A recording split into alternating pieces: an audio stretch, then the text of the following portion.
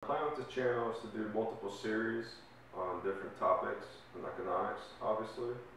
I'm going to cover, in this video, overlapping generations models, which are the fundamental basis for a lot of economic modeling, at least monetary economics. I plan on just doing my entire program at USF, both undergrad and graduate. So that includes the coursework for Bachelor's of Science in Quantitative Economics and Econometrics. And then the MA was just a Master of Arts in Economics with different electives that I took that have different applications for different forms of economic modeling, cost-benefit analysis, econometrics, antitrust, health economics, and the such. This will be the first video based off of Modeling Monetary Economics textbook. Obviously, a link for this will be in the description. Okay, it's not focusing. But it's a book. This is the 6th edition, or 5th, by Bruce Chapp, Scott Freeman, and Joseph Haslag. We used the 4th edition in my class. This book is slightly updated. It had some more information about cryptocurrencies and newer developments in modern day economies. So I won't follow the book perfectly, but it is a very easy to read book. You don't need to understand the typical macroeconomic models to understand this. It kind of lives in its own world. It will help if you have basic understandings of economies, but because this is specifically monetary economics, it doesn't fall into introductory macroeconomics. You don't need too much math. All the math is very simple. It's mostly theoretical understanding. So what I have here is all the assumptions, axioms, and basic knowledge you have to understand before you can get started in analyzing overlapping generations models. They were first developed by Paul Samuelson in 1958. He worked with these extensively. I don't know too much econ history, but there is a good amount in the textbook and various other sources you can research. So we use models in economics for everything.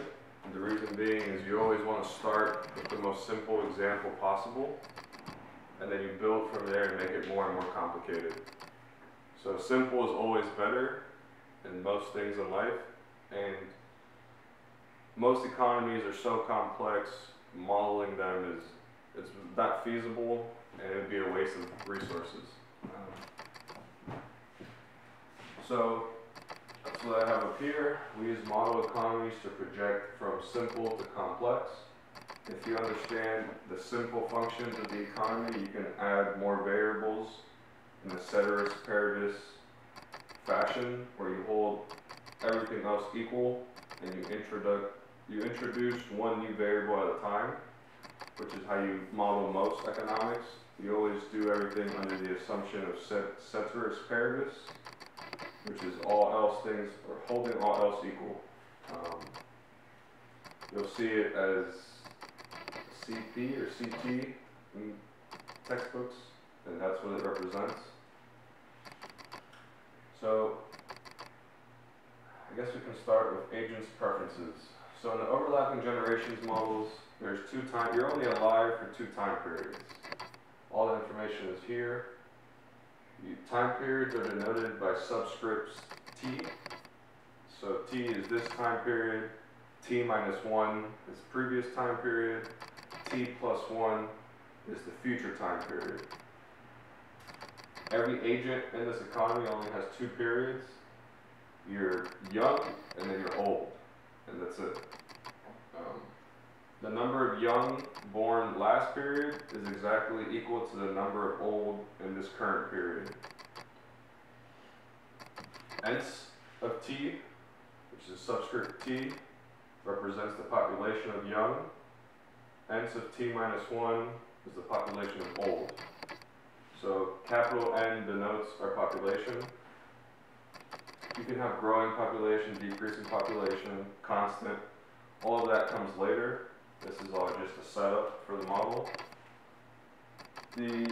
When the model begins, there's always going to be a group of initial old people. They only care about consuming in this period because next period they won't exist anymore. That's very important and very critical to the model. You also need an infinite time horizon for this to work. You'll understand why later on, but that is very critical to the model working. It's essentially part of the reasoning of the fiat money systems and how they work. So the US dollar is no longer currently backed by gold or silver or any other precious metal. It's only backed by the full faith of the US government. And that essentially guarantees us an infinite time horizon in real life. The US government never has and never will default on any of its debt.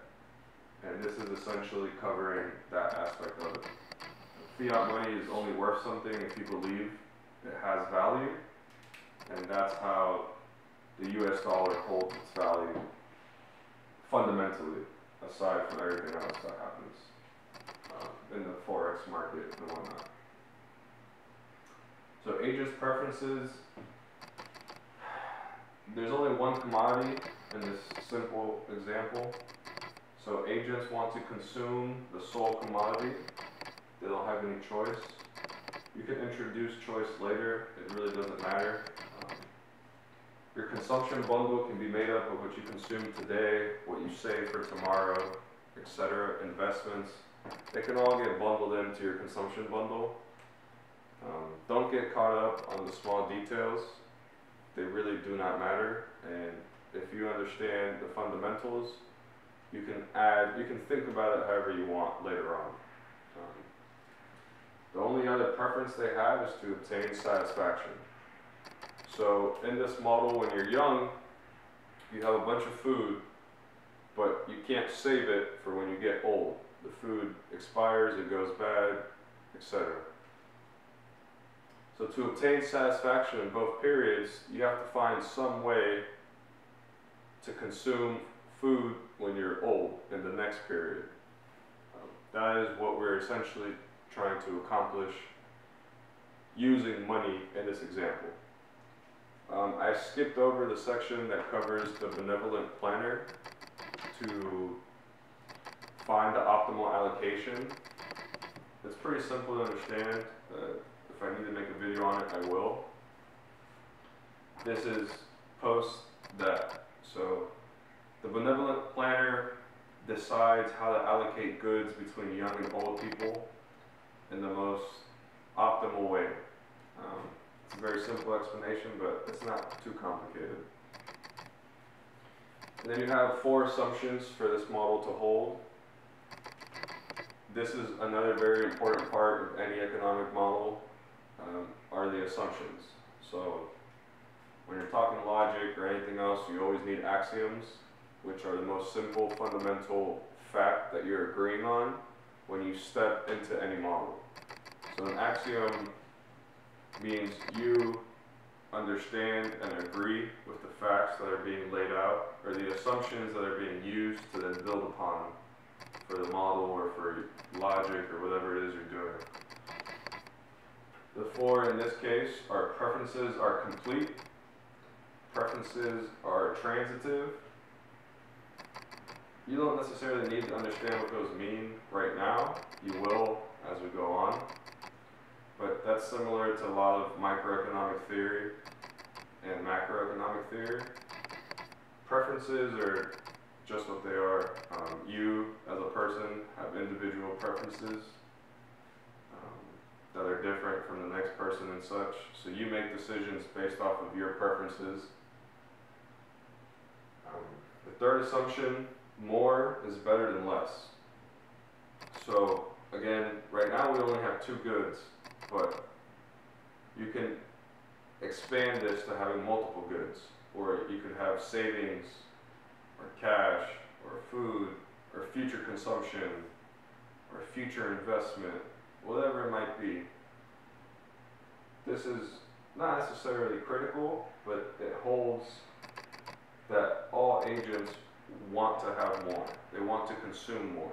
It's not consumption in the literal sense, but it is important to not forget that more is always preferred to less. And the fourth, probably most important assumption, is diminishing marginal utility. There's diminishing marginal utility across all of economics. It basically just covers the fact that more of something is only better up to a point. So if you have 1 jar of peanut butter and 1 jar of jelly, 9 more jars of peanut butter doesn't help you any much more unless you have 9 more jars of jelly, because you don't want just a peanut butter sandwich. It applies to money, so $1 to a millionaire is way less valuable than $1 to somebody that has $0. The principle holds. You can get deeper into the theory as to why it holds, but all you have to know is that things stop being less valuable as you have more of such good, whatever it might be. Over here, we have a basic indifference curve. On the x-axis, we have consumption of good 1, consumption of good 2. So these are just the values. Again, none of the actual numbers in any of these cases matter. This is not drawn to scale. Don't worry too much about the numbers or the size or the shape. You just have to understand what it represents and how you use it. So an indifference curve tells you anywhere along the curve you have the same amount of utility. Utility in economics is basically a measure of satisfaction based off of your preferences. But in the sense that anywhere along the curve, you are just as well off. It's kind of hard to put into words, but if you have more consumption good 2 and less of 1, you're just as okay relative to having a lot of 1 and a little bit of 2, or somewhere in the middle where you have an equal balance of both. In economic theory, consumers enjoy having more options, so somewhere in the middle is always preferred to the extremes. Another important thing is this arrow coming from the x-axis. This is just a line of y equals x. So it's a perfectly straight line coming from the origin with 45 degrees. This is just saying that the expansion path of utility is increasing in this direction. So a higher indifference curve out here is a higher level of utility everywhere. So when you're on an indifference curve, you can be at any point along the curve and still have the same amount of utility, which means you are just as well off. And that is defined by your preferences. So this is increasing utility subscript n. This is a utility line 1. There's technically an infinite amount of utility curves in this xy coordinate. So you could have more. They all have the same shape and scale, and they grow outwards. So this has the highest utility relative to these 4.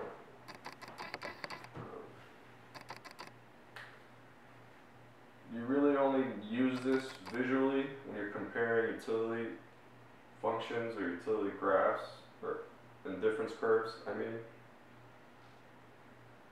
So if one's further out than another, it's always preferred. It's that simple. Utility or indifference curves can never cross, so they're all They're not parallel, but they'll never touch.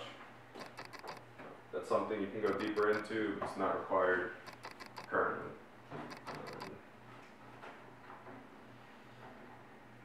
Okay, I'm going to erase this and move on to the functional equations that you use to solve this model.